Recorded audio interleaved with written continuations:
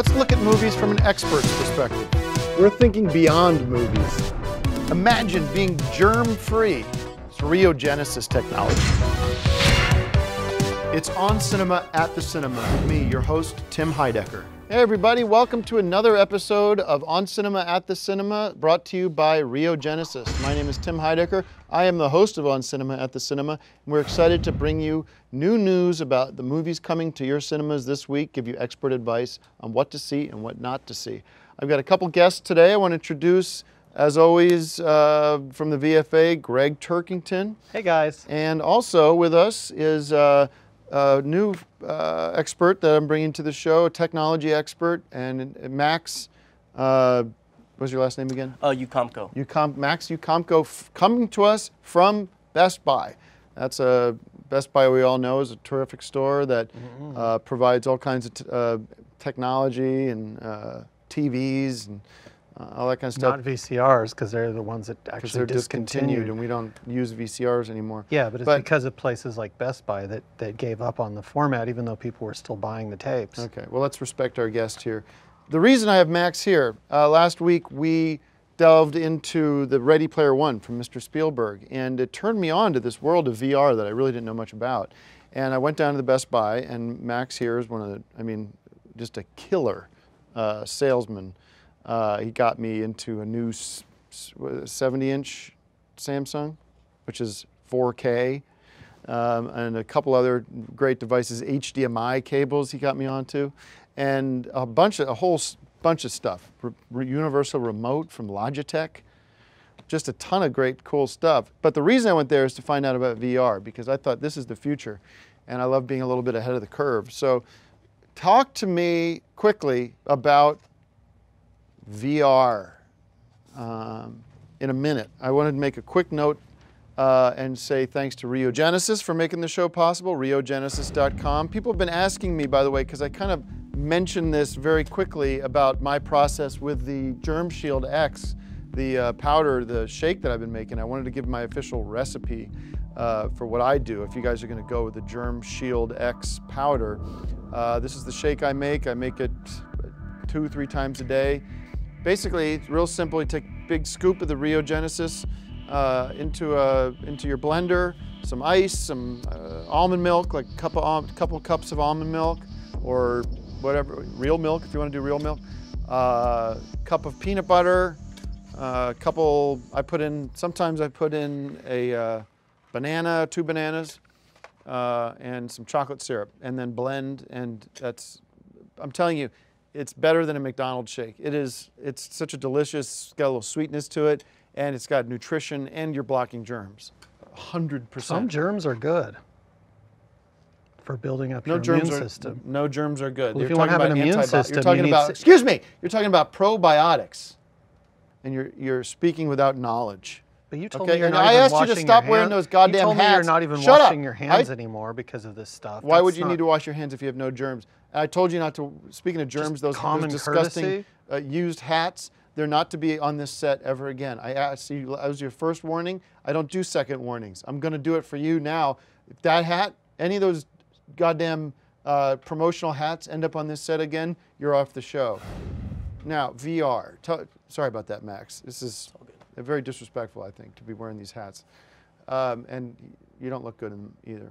Well, the hats are everyone's kind of saying that, by the way. Unofficial popcorn classics. Well, I'm getting a lot of letters to the contrary. Okay. These are unofficial popcorn classics. Since you're too busy talking about this Dr. Sand garbage product that you probably found in his estate sale, I'm trying to include popcorn classics by bringing them as a hat. I'm not going to let you read that letter. Max, I apologize. Talk to me about VR, because we brought one of these here. This is a VR unit set. What is VR? A lot of people are like, why do they keep saying VR? What is virtually real technology? So essentially, you can put on the headset, goggles, right, whatever you want to call them, and you could see pretty much everything around you. You'll be immersed into the video game, the movie, whatever. Now, this is black right now. If this was hooked up to a movie or whatever, I'd be seeing basically beyond widescreen, folks. This would be another level of, you'd be seeing 360, correct? Yes, sir. And this is would you agree, you said this to me at the store, I thought it was profound, This is the future, you think, of entertainment? I think so, yes. I think it is the future. Yeah. So now you know, this is where Spielberg knows it. That's why he made Ready Player One. That's why, that's the trend. That's the definition. That's where we're going. So thank you for this. No or problem. thank you for the demo and for the education. Fascinating stuff. Of course, anytime. Let's quickly get to your Tim Burton update, and then we can get into the movies. Quickly. As everybody knows what's going on with Tim Burton and the Sherlock Gnomes controversy, I took the liberty of writing an open letter to Mr. Burton, which I'm going to read this week, and then next week hopefully we'll have his response. Summarize it if you need to. Mr. Burton, thank you for your letter. In your letter of 4 days ago, you stated, "To answer your question, I have not seen Sherlock Gnomes." Yet if you reread my letter to you, whether or not you had seen Sherlock Gnomes was not my question. My question was, why did you not direct the film? Which, as great as it was, would have been even greater had you been at the helm. Okay. It is common knowledge amongst film experts and the general public that your collaborations with Johnny Depp are among the most beloved and profitable in film history. Thank you. Please do not insult my intelligence and that of your many fans by assuming that we do not know this fact. Okay. It is disingenuous for you to pretend that a major studio would produce a new Johnny Depp film without first asking you if you were available to helm the project. All right, thanks. Millions of dollars, hold on, millions of dollars and potentially tens of thousands of jobs hang in the balance of any major film production. To have gone with James Stevenson, an unknown director, instead of a proven Depp collaborator and confidant, is a decision that no studio executive would ever make voluntarily. Thus, we are left to conclude that you declined of your own volition to work on Sherlock Gnomes for reasons that you did not explain and that I feel as fans were entitled to know. That's it. Thank you. This is the conclusion. Wait. As I stated in my first letter, my program On Cinema at the Cinema is at this time the premier source of movie expertise and criticism on the web and television. We have a very large viewership whose enthusiasm for film is unmatched. Excuse me, you said the letter was going to take 10 seconds. These are film buffs who generally will see a new release several times if the movie is to their liking. My show? I hope that you will not disappoint them with further evasiveness. I look forward to your future projects with Mr. Depp. Sincerely, Greg Turkington, On Cinema at the Cinema co-host. So this letter is just to get him to answer the question, why did you not direct Sherlock Gnomes? Yeah, that's clear. We got that. But he didn't answer it when I sent the first letter. Thank you. So hopefully this gets an answer from him, and then we can much. read that answer next week on the show. Yeah, I would love to. That's what this was. This was talking about movies, not about 3D glasses, which they already had in the 50s. It's not a new technology. And I'll be reading the reply on the show as well. All right. Well, we'll see. I don't know if anyone's interested in the minutia of that relationship anymore. All right. Let's get into the movies. First up, Chappaquiddick. Chappaquiddick.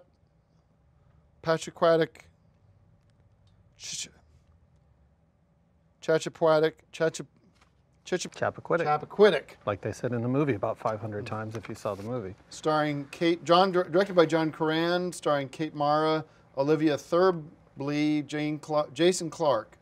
This is the story of Ted Kennedy, Lion Ted Kennedy, one of the worst rats in the history of politics. It's his life and career as they become derailed after he's involved in a fatal 1969 car accident that claims the life of a young campaign strategist, Mary Jo Kopnecki.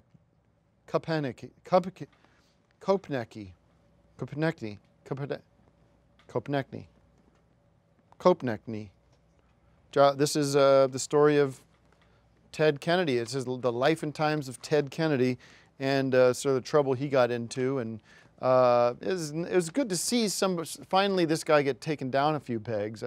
He's one of those swamp dwellers in Washington that sometimes gets glossed over and gets sort of lionized. But he was a bad guy. He was a killer. He's killed this woman and should have gotten the death penalty, but he ended up dying of natural causes, of course. I think that's common knowledge. A couple years ago, and no one was sad to see him go, by the way. But interesting what Riogenesis could have done in preventing those kinds of issues. And that's all I'll say about that. Something to think about. Go to riogenesis.com. Greg, I give it 5 bags of popcorn. Great thriller. Reminds me of The Manchurian Candidate, directed by John Curran. 5 bags of popcorn for John from his Chappaquiddick. I don't think it's quite the political movie that you make it out to be. I think it's kind of more of an old-fashioned horror movie in that you've got a car on a bridge hitting the water and sinking, which is very frightening to most people. That is one of the most common fears, is fear of the deep. And it reminds me of The Deep, which is a movie from 1977 with Jacqueline Bisset and Robert Shaw, who, interestingly enough, was coming off of Jaws, another underwater horror scenario.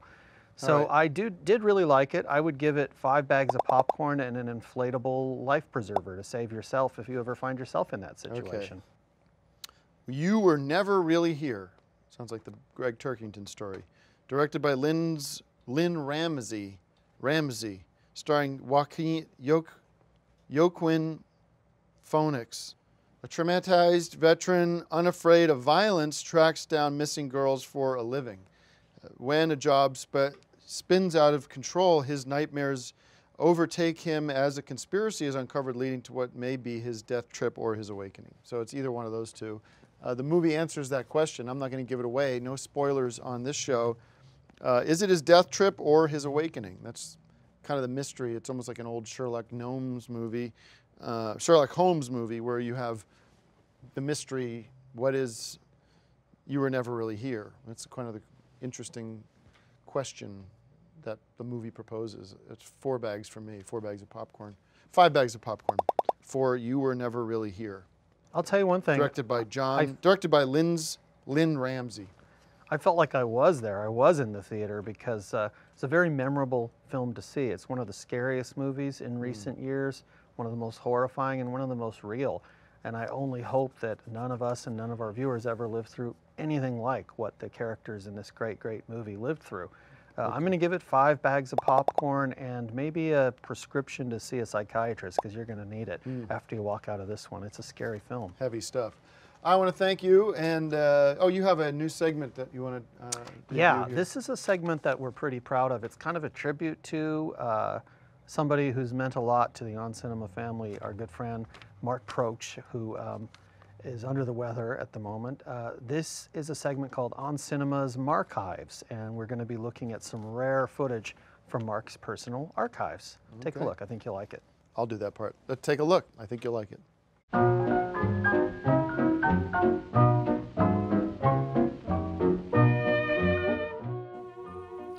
Hey guys, welcome to another edition of On Cinema Marchives, where we take a look at lost clips from Mark Proch's archives, personal archives. Okay, go. Mark Proch, 5'11".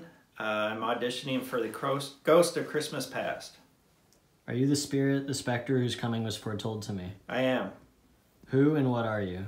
I am the Ghost of Christmas Past. Long past? No, your past. I believe I would rather have your countenance extinguished from my presence. What? Would you so soon put out the light I give? What is your concern then for me? Your welfare.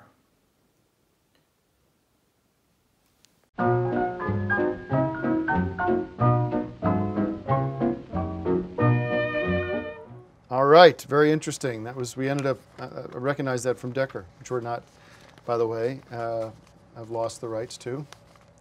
The Delgados have clamped down, and now they're saying that they own all the Decker intellectual property. But they wouldn't own Kington or any of the other characters. The whole umbrella, Davidson. Well, I never signed anything with the Delgados, so. Finally, big news, thanks to Max, who's been here teching out and sort of figuring everything out. Max has agreed to set us up with our own VR rig here.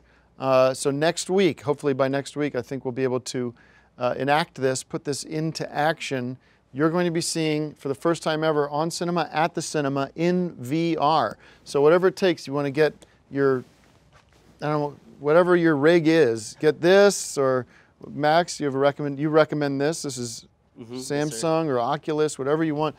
Get the unit, because next week we're throwing out all the cameras here, we're getting rid of all the equipment here. Can you watch it the regular way too? You cannot. It'll be in VR. Prepare, because that's the future. We're not waiting around for it. Thanks, guys. See you next week. People aren't going to be able to get the movie reviews if they have to buy this stuff to watch the show. You can. How much is this? $200? Yeah, it's pretty cheap. Yeah. So not everybody has that kind of money to buy. So I wouldn't be able to buy something like that.